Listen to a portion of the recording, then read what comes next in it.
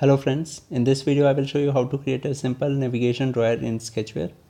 So let's start.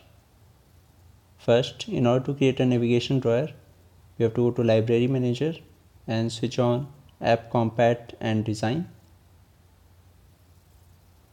After that, we have to go to View Manager, then click on main.xml or the activity in which you want to add the drawer.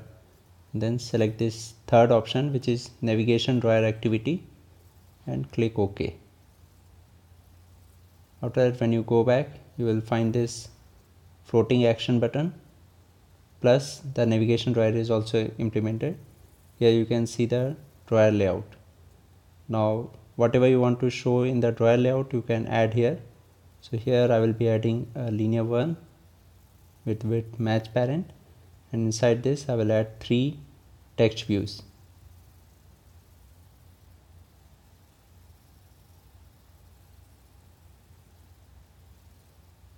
Now on clicking these text views, I want to open 3 different activities.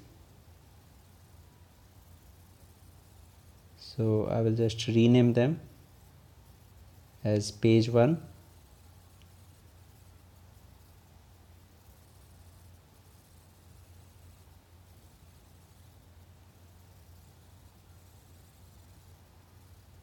then this second one I will rename it as page 2,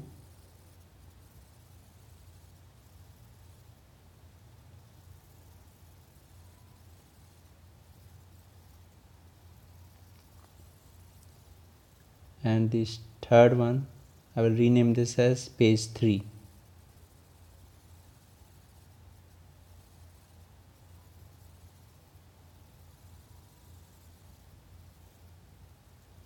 Now after this I will create 3 different custom views, 3 different activities. The first one, page 1, second one, page 2,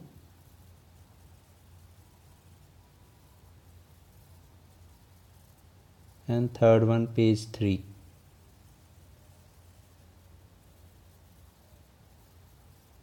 And after this I will set some color in each of these pages. For page 1 I will set background color as red. For page 2 I will set the background color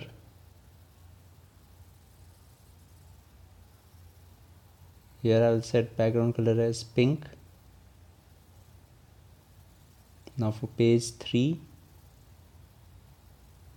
I will set width as match parent, and I will set background color as purple. For main.xml, let there be a linear with background color say lime, and after this in logic area, here this you can see it contains these drawer view events, text view 1, text view 2, and text view 3. So I will add these 3 things: text view 1 on click, text view 2 on click, and text view 3 on click. Now for each of these, whenever this text view is clicked, I will use this block close drawer, so that when the user clicks text view 1 in the drawer layout, it will close the drawer. Plus I will use intent. For that I will add this intent component I, and then I will use intent set screen and start activity intent I set screen page 1. Now I will copy this blocks and paste it for text view 2, and here I will select page 2 activity, and for text view 3 I will select page 3 activity. That's all here.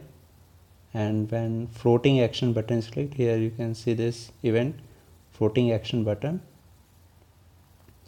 So when this button is clicked, I will simply toast a message that FAB is clicked or FAB clicked. Now let's check this.